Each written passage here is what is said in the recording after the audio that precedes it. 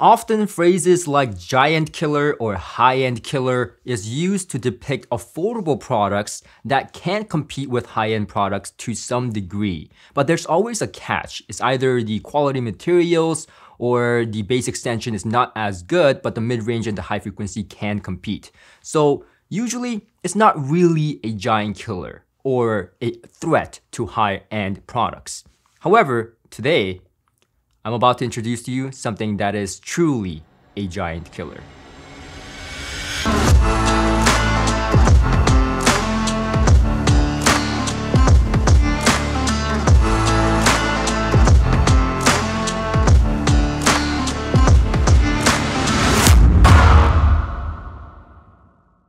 Meet the Arendal 1723 THX speakers.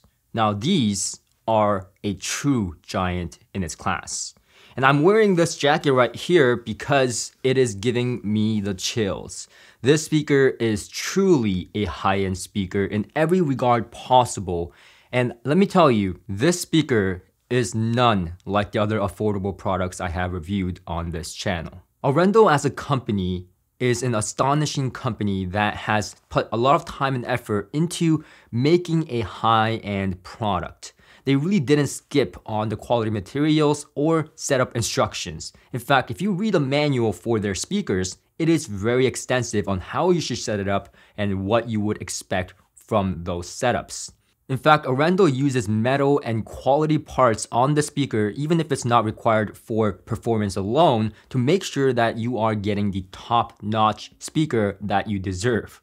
And for the price they're asking, which is $3,700, it is truly remarkable of a speaker. And that includes shipping to your door and a 60-day in-home trial, plus a 10-year warranty. So they are very confident in their product, and rightfully so. Starting right off with the build quality alone, this speaker is not falling behind at all and competes head-to-head with high-end products. In such a big tower speaker in this price category, you would expect some type of a little bit of a flimsy material or at least MDF in a cabinet of this size. But no, they are using HDF, which is a high density board and high quality cabinet material that is usually used in much more expensive speaker designs. This, married with proper bracing inside the cabinet, allows this cabinet to be extremely inert and free from unwanted cabinet resonances. The binding post is no exception to quality. It uses rhodium-plated copper terminals, which can be found in much more expensive speaker designs, and usually not even those speakers have this type of binding quality. Now the feet looks a little bit cheap, but the material itself is not. It is in fact made out of high-quality steel bars and premium spikes to hold this gigantic heavy speaker. And I don't have it personally on, but the speakers do come with magnetic grills. Thank you. Magnetic grills are a requirement now that we're in 2022. No more of those old-fashioned grills, please. The speaker itself is a 2.5 way design using 4 8-inch woofers and a 1-inch or 28mm soft dome tweeter, with a really nice waveguide, but more on that in the later part of this video. The cool thing about these Arendal drivers are that it's not off-the-shelf drivers, but all made for Arendal specifically to meet their requirements. In fact, Arendal emphasizes that their drivers are very high quality and they did not skimp out on the quality of the drivers. The back of the speaker has 3 ports, which, by the way, that's a lot of ports. You may think that this speaker is room sensitive because of those ports in the back, but Arendal gives you many options in terms of setup, and this is a very well-tuned design, keeping in mind of room responses. In fact, Arendal doesn't rely heavily on just measurements, but also listening tests as well. This is a proper company doing proper testing, and you can see the measurements they posted on their website, specifying exactly what their speakers measure and how they derived to that measurement. In my books, Arendal is a bit of a perfectionist company, and you can really see it in their speaker design, especially the sensitivity of the speaker. While the speaker may be a gigantic speaker with a nominal 4 ohm impedance, the sensitivity of the speaker is 92 dB, and that allows the speaker to be very flexible in terms of drivability, allowing it to be driven with a variety of different gear from receiver to a very low wattage tube power amplifier like my Wilsonton R300 that I reviewed just recently. In fact, I had huge success with these speakers with multiple different types of gear, and not once did the speaker sound bad with any of them. But coming back to the port design in the back, it has 3 ports and it comes with 3 different port plugs that fits perfectly into the port behind the speakers. You can decide to plug all 3 of them for a completely sealed design, which gives you the least amount of bass extension on the speaker, around 55 Hz plus minus 3 dB according to Arendal. However, it gives you the most pleasant bass roll-off that sealed designs are known for, and some of the audiophiles, including myself, may find the Arendals quicker in bass and cleaner with a pleasant roll-off frequency in small to medium-sized rooms on the speaker. You can choose to plug in 1 port, and that was my personal favorite. This gives you lowest extension in bass, but still a very good roll-off frequency. You can choose to plug 2 of them and allowing just 1 port to be free. This gives you the lowest bass extension on the speaker, but behold, if you crank it up too high, you may run into port noises as Arendal depicted. Personally, in my room, I did not run into port noises with the speaker, even with just 1 port open. However, my personal favorite was plugging just 1 port in the middle and allowing 2 ports, bottom and top, to be open. Don't ask me why, that is what I preferred in my room. It seemed to give me the lowest bass extension while being smooth and linear at the same time with great punch and body to the sound, which I really appreciated more than the other options available with this speaker in terms of port plugging. And yes, I experimented, and personally I liked it best when I plugged the middle port instead of any other ports. Just personal preference. Aside from that, I've tried multiple different positioning on the speaker, and my favorite was having the speakers just with a slightest bit of toe-in to allow for that center imaging to come snapping together right in the middle. And this allows you to have really good focus down in the middle and great separation and imaging to the side, to the middle, and having a wider and deep enough soundstage to please my personal preference. However, I do have to mention that this speaker, in terms of placement, is not sensitive whatsoever, despite the port in the back. Normally, when audiophiles, including myself, look at speakers with 3 ports in the back of the speaker, you may immediately think, oh, that speaker is going to be room sensitive and I have to have them out into the room like 4 or 5 feet. Not the case. In fact, I liked this speaker about 2 feet from the wall behind. And this allowed the speaker to have really nice linear extension while having great depth and sound staging. Now, a little bit on sound staging though. The speaker is a floor standing speaker. Now, I listen to bookshelf speakers daily in this system, and I've reviewed a lot of bookshelf speakers in the past. And bookshelf speakers have really nice sound staging, wide and deep, naturally. And this speaker simply doesn't have that kind of degree of sound staging, even if I tow these speakers out towards the room and open up that sound stage. Now, when I do tow these speakers out into the room, meaning no tow-in whatsoever, then yes, I do get a little bit more sound staging, but the sound staging is quite limited and pretty intimate of an experience. Now, I wouldn't say it is so intimate to where everything seems focused right down in the middle, but I would say the sound staging is somewhat limited to the plane of the speakers, meaning you're gonna get sound staging where the speakers are, not past it. However, remember how I said the speaker is 92 dB in sensitivity and an easy to drive speaker. This allows the speaker to have many different possibilities and opens a venue to the world of tubes. And when I paired up several tube amplifiers, including my vintage Dynaco ST70, the Wilsonton R300 that I just reviewed, that's 8 watts in power, and the Fluxion tube amplifier made in Canada, I have to say that this speaker is simply amazing match with some of the tube amplifiers if you want more sound staging. It transformed the speakers, and really the complaint about sound staging goes away in an instant with holographic sound staging everywhere, just enveloping you, wide, deep, and just glorious. While bass may be more quicker, tighter, and more impactful with solid states like my Denafrips Thalo or the Gatto monoblocks that I have here, but personally speaking, I would say that I would trade that a little bit of a tighter bass for sound staging in a heartbeat. And that's because this speaker naturally has really good bass extension even with tube amplifiers, and I really don't feel the need for a solid state amplifier to tighten up the bass or help out with the bass in that way. However, if you find that solid state is your thing and you want the quickest and the cleanest sound out of these speakers, then my personal favorite was the benchmark AHB2 monoblocks, or in stereo configuration, as that is simply the best pairing I've heard with solid state amplifiers with this speaker, allowing for beautiful extension, punch, dynamics, and expression of the speaker to just come alive with reasonable sound staging, not as big as tube amplifiers, but reasonable enough to where I say, I can live with it. But my personal favorite had to be the new Vincent integrated amplifier. Now this was a little bit of an educational guess. I thought to myself, well, I really like the solid state presentation, but at the same time, I really also like the tube magic with these speakers opening up the soundstage. So why not a hybrid? Yes, indeed, the Vincent integrated amplifier here is a hybrid, kind of combining best of the both worlds. And personally for me, that was the best match because it opened up the soundstage like a tube amplifier would, not as wide or deep as a full-on tube amplifier, but just enough to where I felt like the speaker had really good sound staging and depth to my satisfaction, while having really nice bass extension, grip, and punch and dynamics like a solid state amplifier. So best of both worlds. And to make matters better, this integrated amplifier has tone control, which becomes really, really valuable if you think about it, because if you have the speaker in a smallish room or in a non-treated room, then maybe the speaker could be a little bit boomy or too much in the bass region.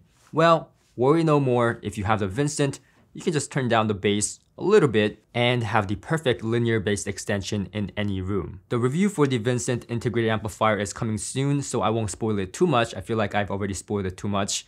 But the price point is around $3,000, which is absolutely not bad at all for a speaker around this price range. In fact, I would say it's a perfect marriage and a perfect synergistic match that I highly, highly recommend.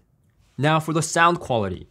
This speaker extends low. I mean, like 30 Hertz flat in my room, kind of low. I don't feel like I need a subwoofer with this speaker. It is as the size suggests. It has the scale and the dynamics of a big, loud speaker. And I must say, right before I heard this speaker, I actually visited my old workplace, Audio Excellence, and heard a pair of the Wilson Sabrina X that I'm very familiar with already, but I got to rehear it. What? Holy cow, there's a camera there. Is that Jay Lee? It's the V-Leap with a V. Yeah. Hey, Christian. This guy's Hello, trouble. Bob. How are you doing? You are trouble. Look at you. What do you think about these? The classic Alnick A6000. That takes me back to when I was a little boy, sitting in the crib, and my mother used to play these for me. You know this is going on YouTube, right? And I came back home and I set up these speakers and I listened to them. And my God, the similarity is so close that I feel like Wilson Audio should be afraid. And I don't say that lightly, but this speaker truly has that Wilson Audio sound, that American sound that a lot of people like. And of course, I'm not trying to degrade Wilson Audio. It's a respectable brand and it is one of my favorite speaker brands of all time. Wilson Audio Sabrinas are much smaller in footprint and is using much less drivers in terms of count than this speaker is. However, I must say it is scary close in terms of the dynamics and the contrast that this speaker brings to the table in comparison to even speakers that cost heaps amounts more. In fact, the first thing that stands out on the speaker is the dynamics. The bass extension is low for a speaker of the size. You would expect that, but in this price category, it is a bit unheard of in terms of the quality of the bass. Of course, we've seen in the Polk R700 speakers, which is a big floor standard from the Reserve series that Polk released. And those speakers naturally have deep bass extension because of the sheer size and does have the scale and air movement. But this speaker has the quality, the texture, and the nuance, and the impact, the contrast in the bass. It has everything that I have looked for in a high-end bass performance. Now, if you remember my R700 review from Polk, I said that that speaker can compete with high high-end speakers in terms of the bass extension and slam and air movement. However, it simply doesn't have the nuanced qualities in the bass, as well as the mid-range and high-frequency quality is nowhere near high-end speaker quality. And this statement I still stand by. However, the Arendals is a different story. And of course, the Arendals cost more than the Polkar 700, and rightfully so, and you can tell in the quality of the mid-range and high frequency. This speaker truly does not, I repeat, sacrifice quality in the mid-range and high frequency whatsoever.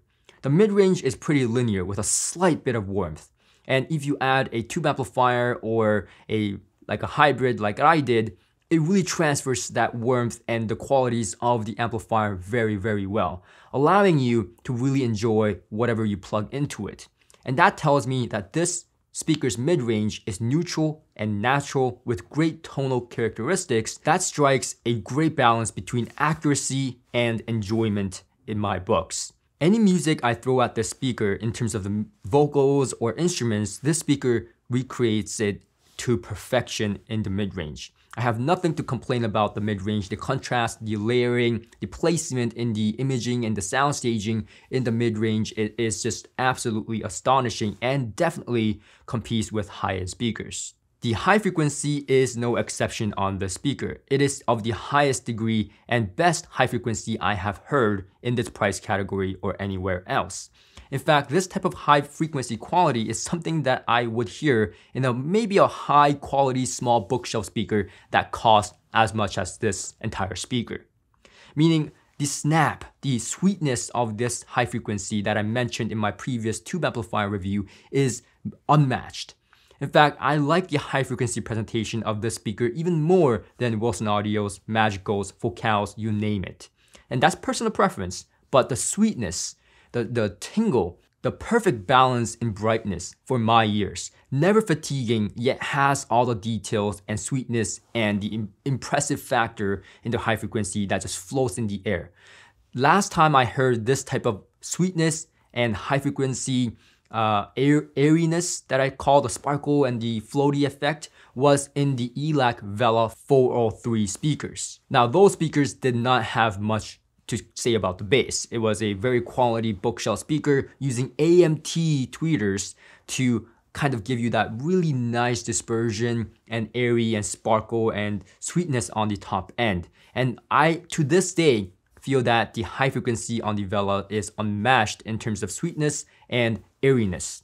However, the Arendals get it pretty darn close, and it's using a soft dome tweeter. Now Arendal realizes that it is a floor standard and it does lack a little bit in sound staging. And you can tell if you read their manual because they tell you how to make the speakers sound wider in terms of sound staging by placing the speakers a little bit out towards the room. Now, the waveguide is the key factor into making that soundstage acceptable. Now, if without that waveguide, I'm not sure if the speaker will have the same degree of dispersion and soundstaging and wide sweet spot that it has right now. So the waveguide allows the speaker to be a little bit more wider in soundstage and has those kind of tingle and sparkly effects that's floating in air. So this speaker definitely has air, sparkle, and nuance and sweetness on the top end that I simply don't see in a lot of the floor standing speakers in this price category or anywhere else. And truly, I am not exaggerating.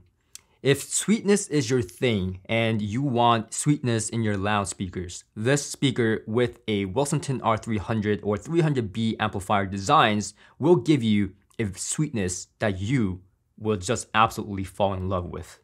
In fact, I've spent hours and hours just listening to this speaker outside of my own review period time that I've set for myself because simply I just could not turn off the music. And that is rare, especially for someone like me that listens to speakers of various different kinds every single day. You know it's a great speaker when you can't turn the music off. Now we all know that you like to crank up music loud, Jay, but how about in low volumes, medium volumes, and perhaps with poor recordings?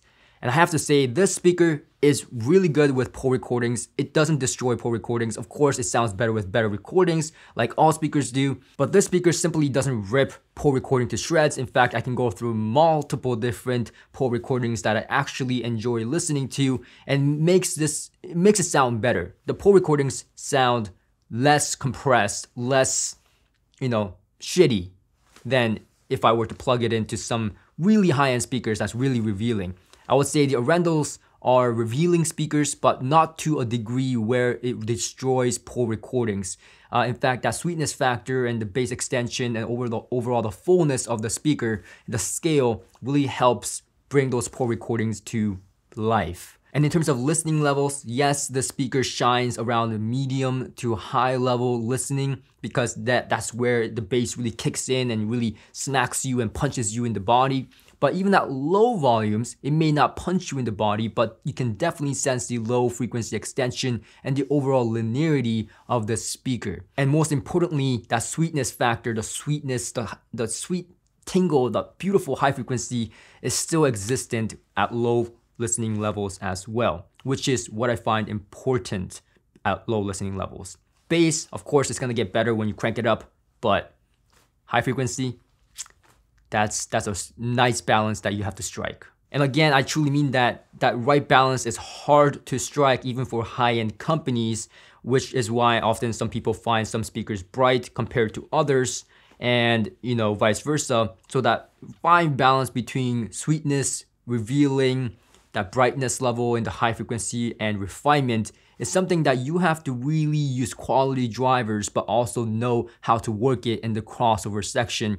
And just overall, the entire design has to be done right for that sweetness to come alive and the brightness to be just right for majority of listening levels as well as music choices. So again, extremely well thought out design in terms of high frequency balance right there. And I really wouldn't have said this speaker is a true giant killer if it did not have the pounding bass and bass texture and quality, even with the sweetness, high frequency, and neutral mid-range. This speaker has it all. This speaker has it all, minus maybe the sound staging that you may find in maybe higher end designs. But does it lack in sound stage in a big way? No. And can you do something about it, like add a tube amplifier to enlarge the soundstage to take care of that problem? Yes. So what do I have to complain about the speaker? I was personally a little bit skeptical of the Arendal's brand and the quality that it promises, because Arendal is a little bit more known in the home theater world than in the hi-fi realm. And so I expected good measured performance and a pretty neutral sound with good bass performance for a speaker this size. But I didn't expect anything spectacular like this. This was certainly a surprise. In fact, for home theater purposes and music, this speaker is perfect. In fact, this speaker is THX certified, which means that it goes through 400 measurements and has to be approved and go through all this protocols to make sure it has those certifications of THX. Personally, for me, THX certification, yes, it's cool, but what I personally find the coolest is the people behind Arendal and the quality assurance they stand behind. In fact, if you go on their website, it says, "No Black Friday, we believe in quality." And so while I do like Black Friday sales, who doesn't, I have to say I am pretty impressed by Arendal's quality assurance and standing behind their product as good, affordable product right off the bat instead of discounting all the time. I think this is a brand that stands behind their product's quality and gives it to the consumer world, to us, for whatever the lowest cost they possibly can right off the gate instead of playing any kind of games. Now, I personally haven't heard their other speakers, but I'm excited to try in the future. I think starting off with the highest offering they have was a bad choice, because this definitely has spoiled me and gave me high expectations for their speaker designs. And lastly, please do not ask me to compare the speaker with speakers in the similar price ranges, because simply my answer to you would be that this speaker is my favorite. Personally speaking, personal preference, and by far my first recommendation when it comes to this price range, and even above in a lot of regards. Like I said, this is one of the first products that's a floor standing speaker that I can truly call a true giant killer, and I truly believe that. So that's pretty much it. I hope this video was helpful to you, and if it was, please click that like button. It does help my channel out tremendously, and it doesn't cost you anything. And I hope to see you guys in the future. Thank you for hearing my audio journey, and I'll see you guys on the next one. Peace.